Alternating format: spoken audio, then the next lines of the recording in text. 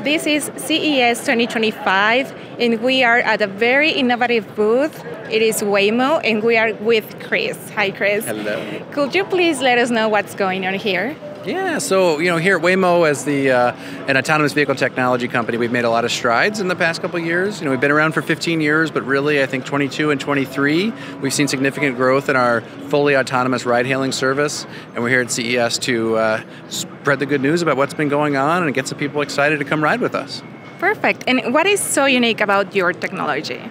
Yeah, what's unique is Waymo is a full level 4 autonomous vehicle, meaning that there's no one at the wheel, drives completely autonomously by itself at all times. There's no expectation of anyone to have to pay attention or take over. Actually, we restrict people from being in the driver's seat. So the Waymo One service truly is a ride-hailing service using our app, hailing a ride, just shows up with no one in it.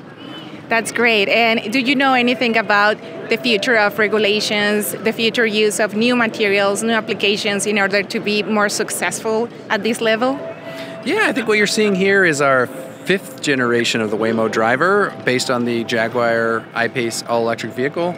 I think what we've put together is a pretty fantastic package that's currently operating in Phoenix, Arizona, San Francisco, and Los Angeles, California, and we'll soon be launching this year in Austin and Atlanta in partnership with Uber. So this vehicle here is really what's that proof of concept that's really can prove to the world that yes, autonomous vehicles are real, that they work, and that they're driving at scale. Right now we're just offering over 150,000 paid trips with customers every single week over week, driving, getting people to their destinations safely, and making sure we're making a positive impact on the community we're in. The 6th generation of the Waymo Driver is going to be in development throughout this year, currently testing on public roads with our partner Zeekr, and that 6th generation is really, I think, evolving our technology even further to optimize the package, bring down costs, increase the scale, and we're very much looking forward to that. Those are exciting news. Can you tell us a little bit about how do you make it safer for the passengers or the pedestrians?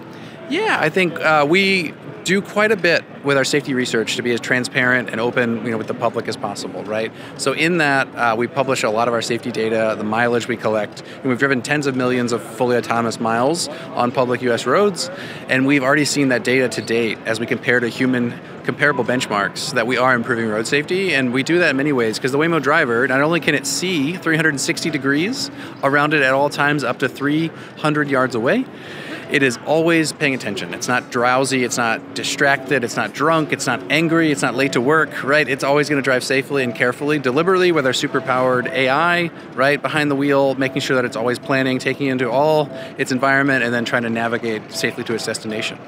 That is great, and it's a reality thanks to you. It is a reality. Thank you, Chris. Thank you so much.